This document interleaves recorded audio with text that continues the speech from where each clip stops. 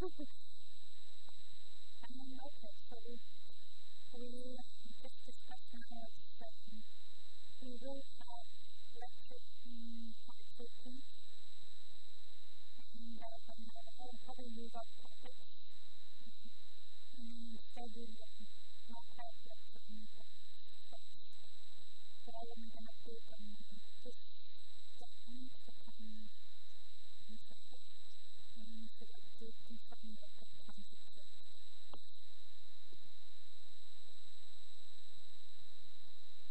And we are talking about we have to spend more time to talk. Before I go into the section, I just want to put this open. This is from the economist in 2010, so it's not a very good book. And I just will write down some of the points that are in the section, such as two sections to it.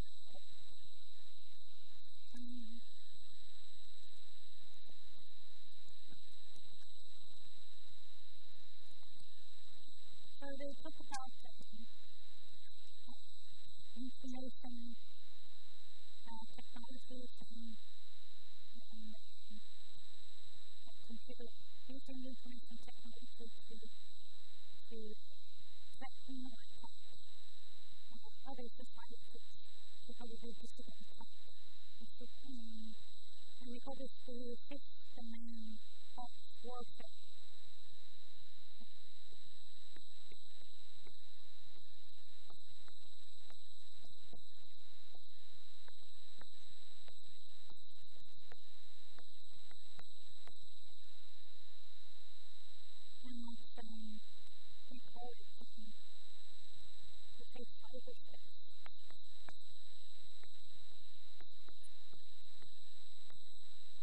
The other domains are land, sea, air, and space.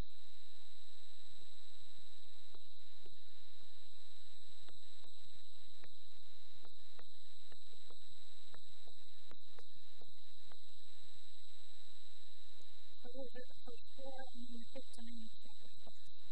And we say that because everything is so connected now, we're so reliant on computers and information systems to run our society, electricity, water, health facilities, financial facilities, and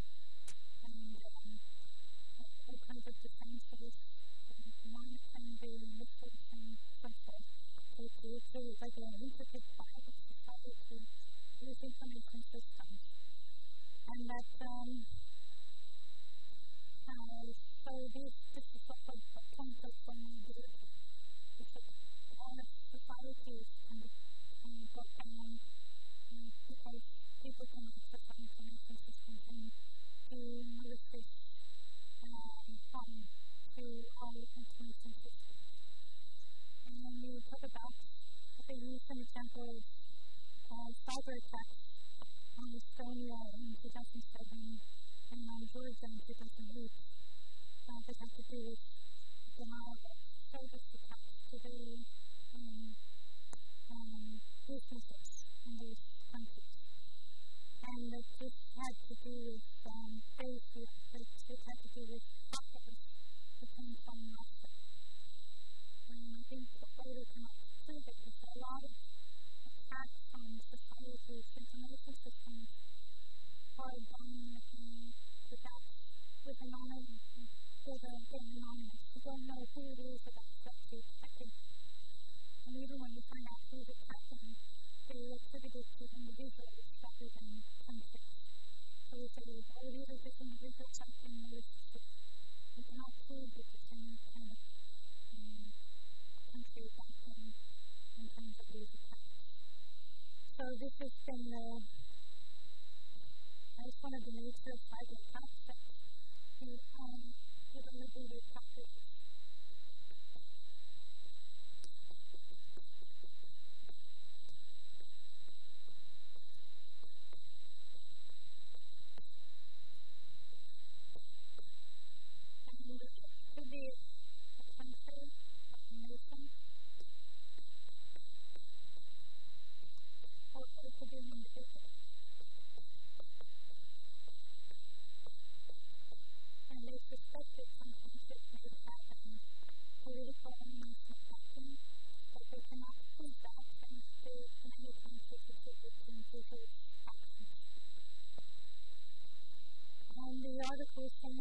there should be some kind of cyber arms control.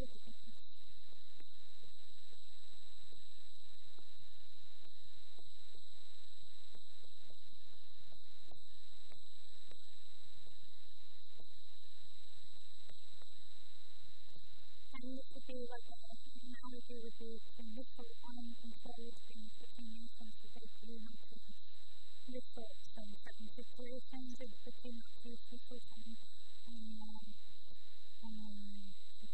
civilians. And this is at the same time that agreements of ethical things should apply to cyber, because things like denial of service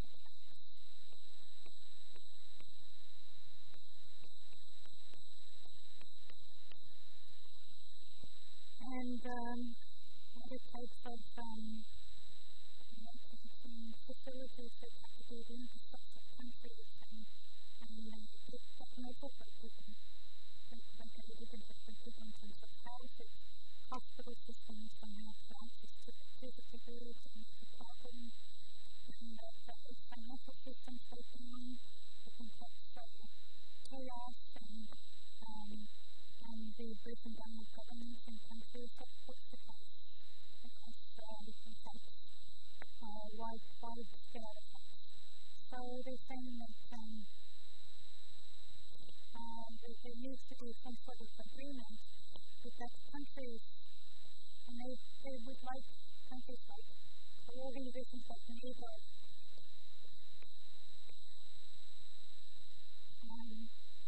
with military organizations that have to do with the government allies after the coup was set up so that if anyone attacked one of the member states of NATO, like the rest of the NATO countries would come together and support them. So the US was a member of NATO, England and France, and these were called upon when they were still attacked on the trade centers in New York, and then they would need to move on and say, what are we kind of going to do? This is attacking us. So we wanted some sort of support from these other countries in response to that. But anyway, NATO, they could do things like monitoring, and they can do have this duty to assist.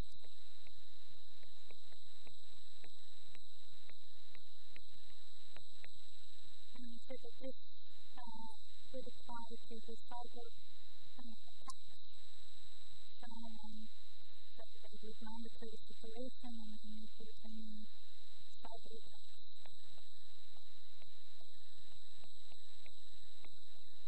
They would have a duty to assist.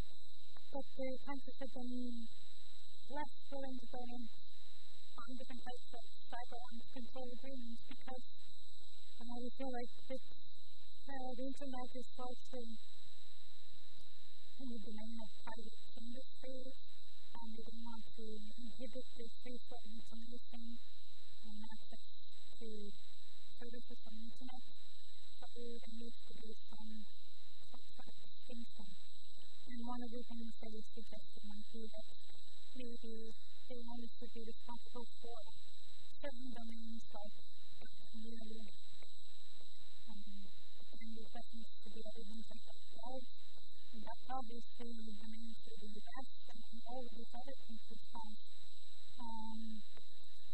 shared domains and so it doesn't really make sense to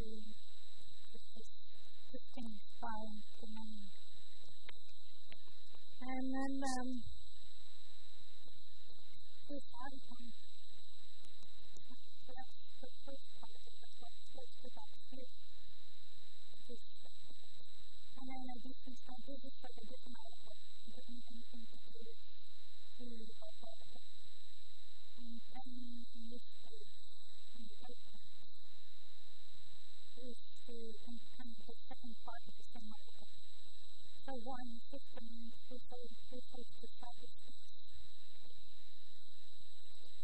this kind of speaks in a little bit more detail about the points in the first part of the article. And we said that in 1982, the Americans satellite detected a large gas in Siberia. And we said that there seemed to be an explosion on the Soviet gas pipeline caused by the malfunction in the computer control system of the Soviet gas had stolen from a firm in Canada.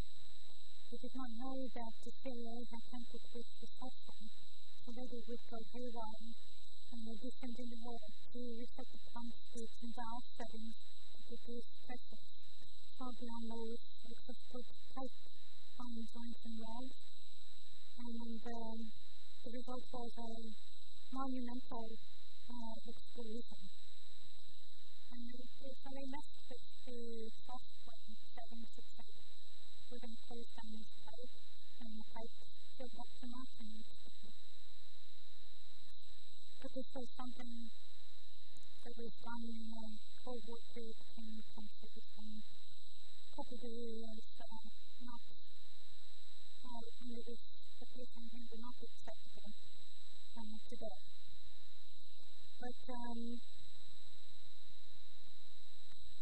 what they're saying is that these kinds of things can happen to other systems. And they look at some sort of scare scenario. They said White House staffers in charge of counter-terrorism and cybersecurity envisaged a catastrophic breakdown within 15 minutes.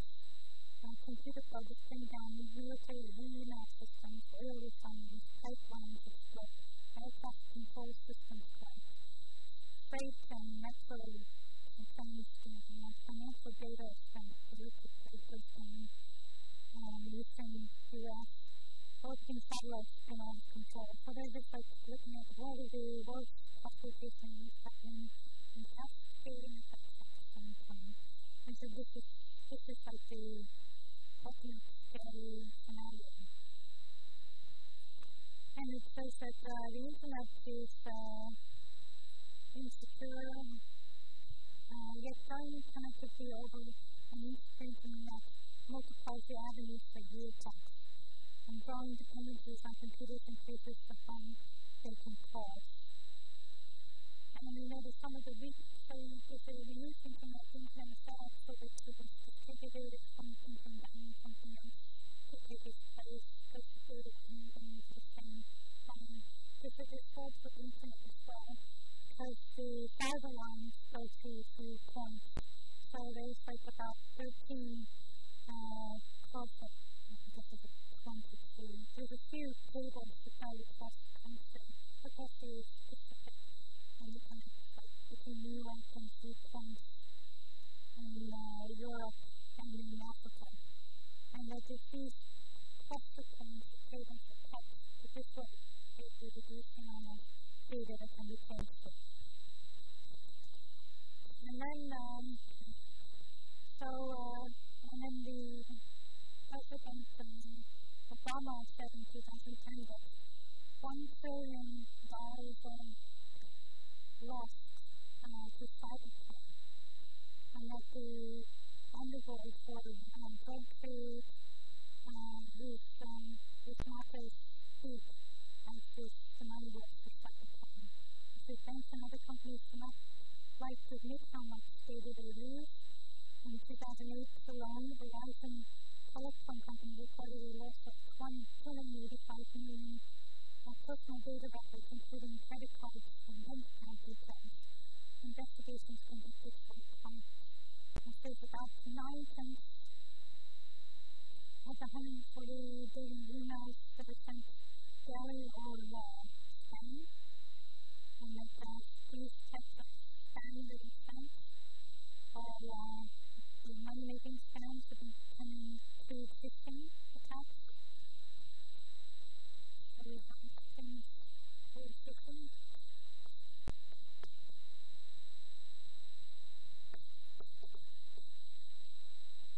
This is combination of psychological phishing together.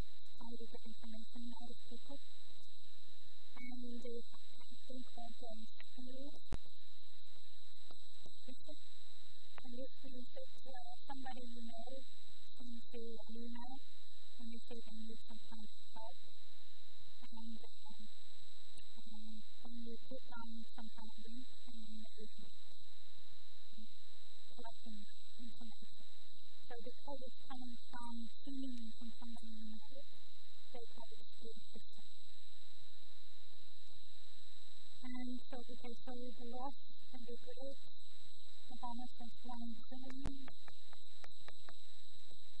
And then we have a disciplinary for user abuse and personal data.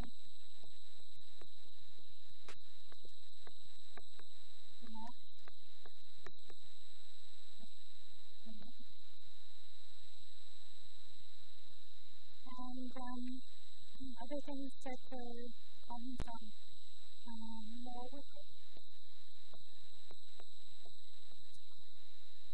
we get these facts that are attached to the map and then embed themselves in using that for interesting stuff. And setting up and taking over control of the graph across to the points to different types of advertising sites and everything is like the malicious code that embeds itself on the community feeds. And then another thing and these big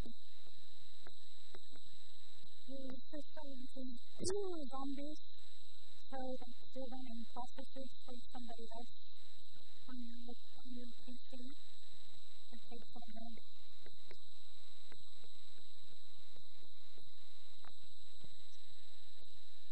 Other types of problems are the distributed anonymous service.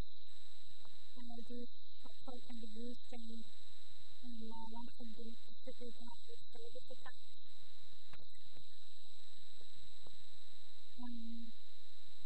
And it says that this spying that's going on is very serious for places that actually have a lot of secret information because the attacks are coming from different places and that the level of accessibility is high and the level of expertise is high, so that there's a lot of different attacks going on.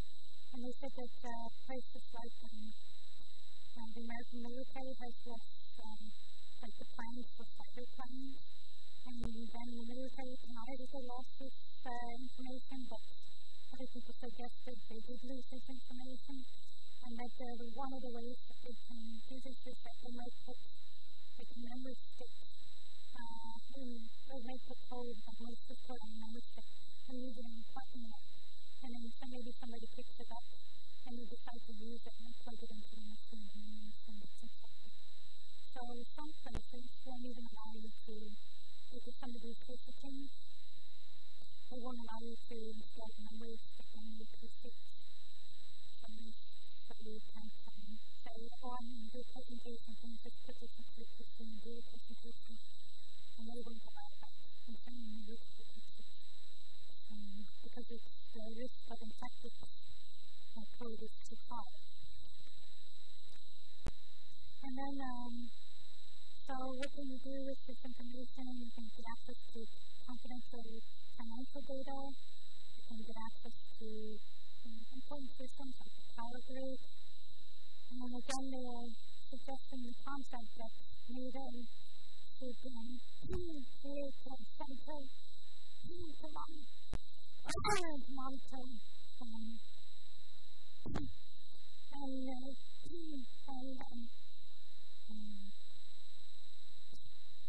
make agreements with nations about model and cybercrime cases. So I think this is something that's been connected against this. Okay, so maybe they will, maybe they won't. I think governments have an interest in protecting the assets. And we are probably trying to do something to inhibit cyber-attack. Depending on, we can also look at what we can do in terms of security. So that's why security.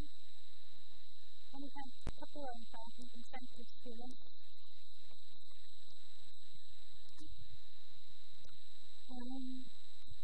First of all, I wanted to show you what we meant by phishing scam. So we mentioned that phishing is a problem, and also everything, but I'll show the first two here, which shows how much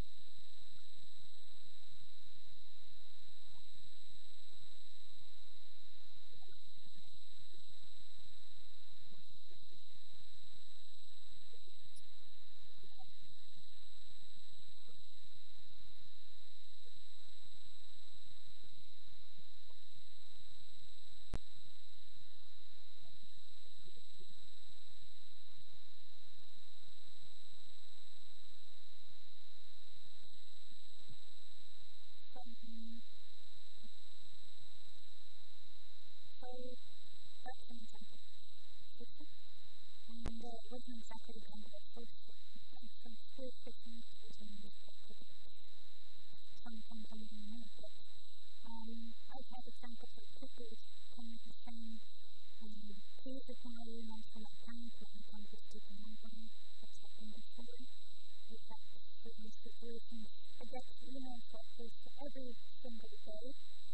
Like from the bank, like supposedly from my bank, and also every day I have in my bank do something in my own time as communication. So you should never follow up on this. I think I'm not going to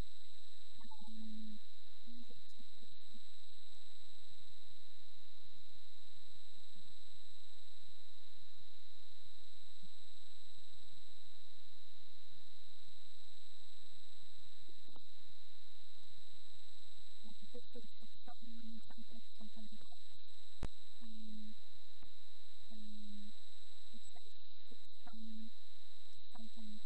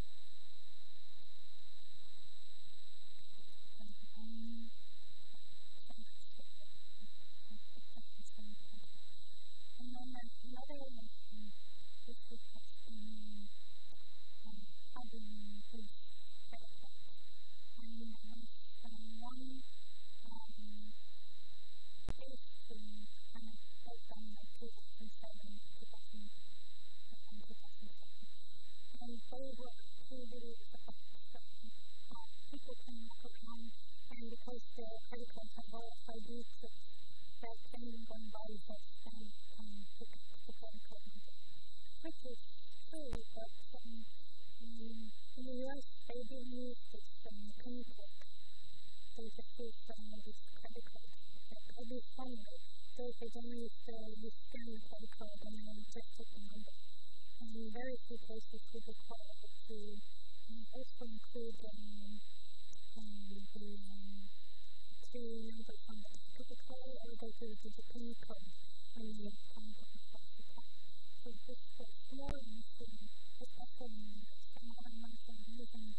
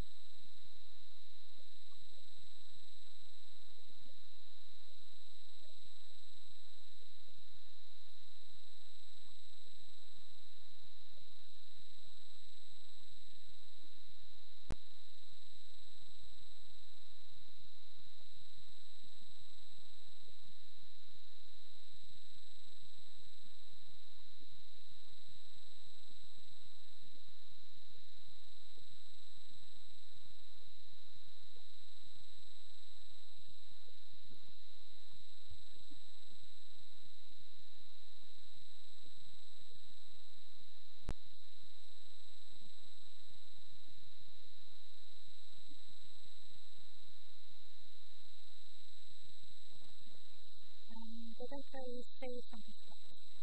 The problem that they do say more about it in the long term. I think it has to do with some, in this case, they found like in this protocol for the chicken pin system, they found one kind of exception where if you don't, you have some cases where you use a card and you don't have to provide a code. And they don't terminate to accept that case where you don't have to provide a code. And what they did is they tricked the terminal into thinking that this is one of those transactions, so you don't have to provide a code. So then it doesn't matter which pin you put in. And they have this computer attached to this card, and this was providing this software response to their terminal. And what they could do instead was they could use like they could have the software and reframe like Bluetooth or something, so you have some, they could transfer this information to the cloud. It doesn't even need a physical connection to the cloud, but they can. So what they need to do is they need to, let's say, went to this company that has this protocol, and they need to get some define where the loopholes are in the protocol, and then implement this in software that's used in the terminal in the system, and then they basically responsibility system is which is bank's responsibility to pay for fraudulent losses from the cloud, which is the individual's responsibility to pay some funds. This is all through the law system that has to do with this. And another response that can be for this is that we now use credit cards to charge. So we think that the new system, we get a generated code at the time, like when we do banking, we get that code captured and we can use the code at the time. And then there's some, I think that they have some kind of credit card, but we get a different code. And every time we use the credit card, we get a different code with the credit card. And this is what is the code from this bank, and that can be done on different from home now, and then we can type on the code. So we have to use a different code at the time, and that's what prevents this kind of thing from happening, because we have to use different code at the time. So, and this is what the software things they talk about the new system from really doing the environment and using bank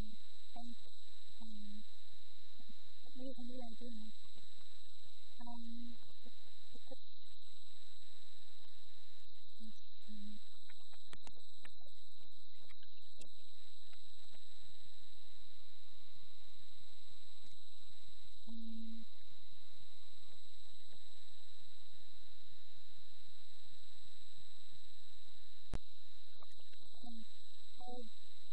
This is an article about using a one-time tool. That's one example.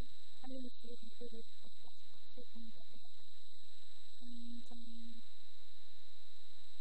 and I would think I would both of them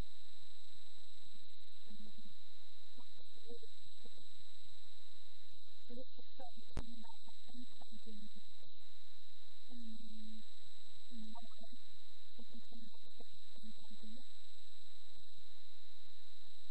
And then this is a presentation when someone is about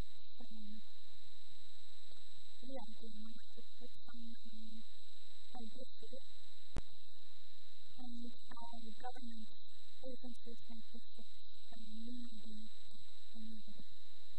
and this is very important government factor if we want to understand the idea better is to take a look at this.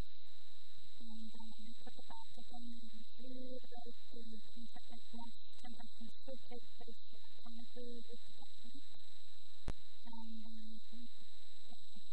using the infrastructure that research and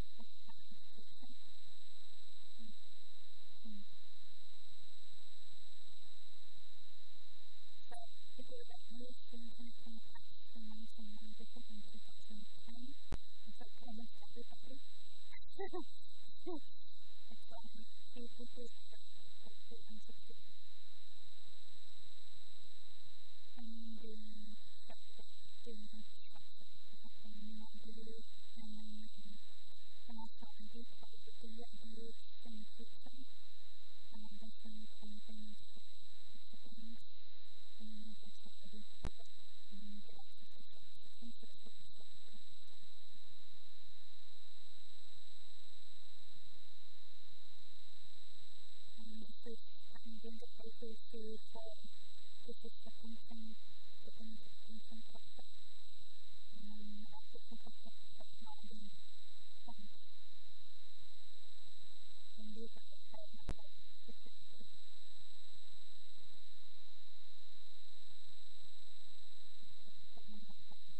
I guess you can get into discussion like the two facilities and then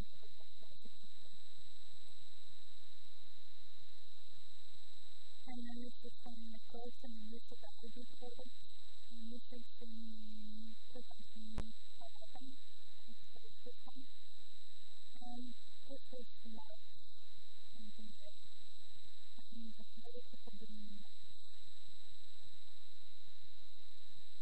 right that's the whole subject because it's recording Texas and that's why this is kind of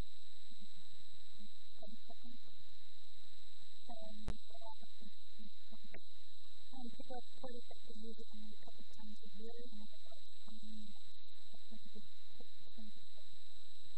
And if it's all your things and you do it in fine for the whole time, wouldn't take it but this thing that they're using to it's just it's the use that means to